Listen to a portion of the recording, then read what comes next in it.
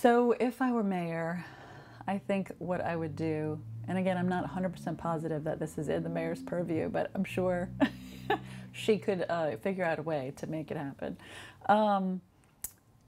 is I would push for some changes in, my family does some real estate development. My brother is a real estate developer and is very knowledgeable and spent some time in New York City and has told me a lot of innovative things that New York City did after 9/11, for example, to encourage development back in Lower Manhattan, around Ground Zero.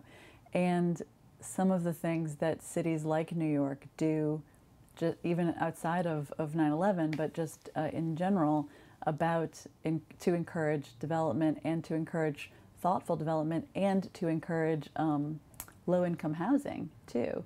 I believe that there are different areas of New York or different rules for different types of developments in New York that are required to have a certain number of lower income units, and they sort of horse trade different things that developers might want. They incentivize developers, New York City does, to develop lower income housing, and it works.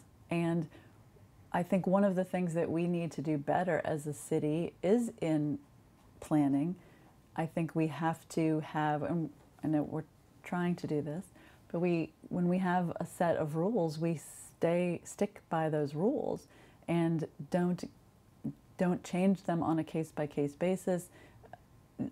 Cities like New York are proof positive that when you have rules and you stick by them, and you put your foot down, and you don't. We have such a history of spot zoning. It's called, generally speaking, case-by-case situations where we make exceptions to the rules for individual owners and individual developers. We've created a system where no one is sure what is allowed and what's not allowed, and everyone is willing to gamble that they might be able to get something approved that technically they shouldn't get approved, which really is not fair for anybody.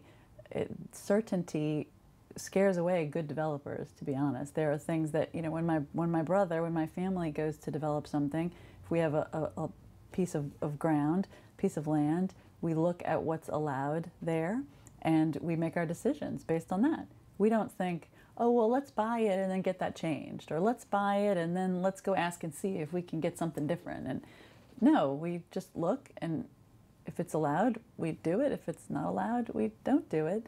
And then too often in this city, someone else comes along and with the same piece of land and, just gets an unfair advantage.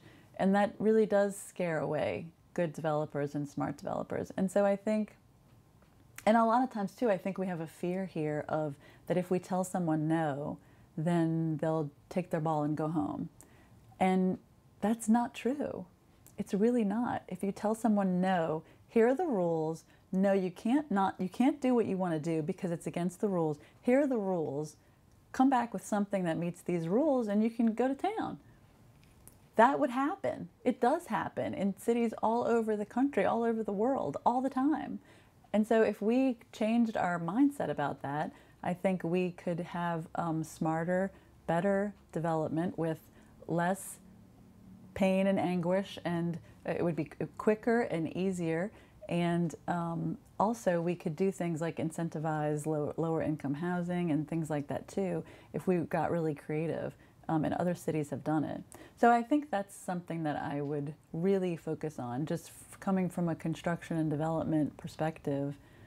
That's something that I think, I would spend a lot of capital trying to change the way that we do things.